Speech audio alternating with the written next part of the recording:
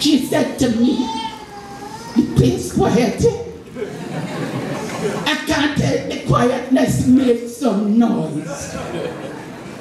People cannot take the quietness, because if they take the quietness, they will hear God's voice. Yes. Yes, it's serious, you know.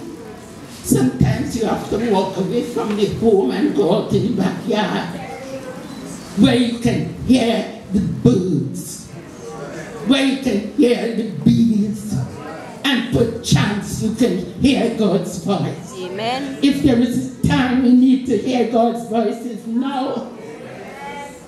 Much was not said about Habakkuk's lifestyle.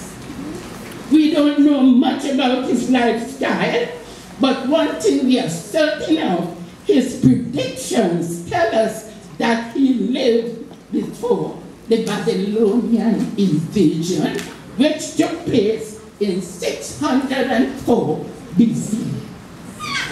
The king at that time was Uzziah, and he was a terrible king. He brought in all kinds of changes, just like our governments are doing. Brethren, all kinds of changes are coming into our parliament, into our country. All kinds of changes. And they are not changes for the better. They are changes for the worse. Very soon we will be having passing bills about homos marrying homos right in our little country. Yes, friends, you got to face it.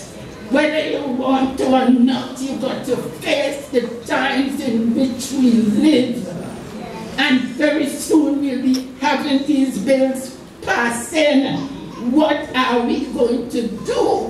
What are we going to do? Because these changes are causing people to deny God. They are causing people to turn from God and God's law and God's way. Friends, I want to tell you people that the world is different from the church. God expects us to draw the world. He does not expect the world to draw us. We are to draw the world. But sad to say, friends,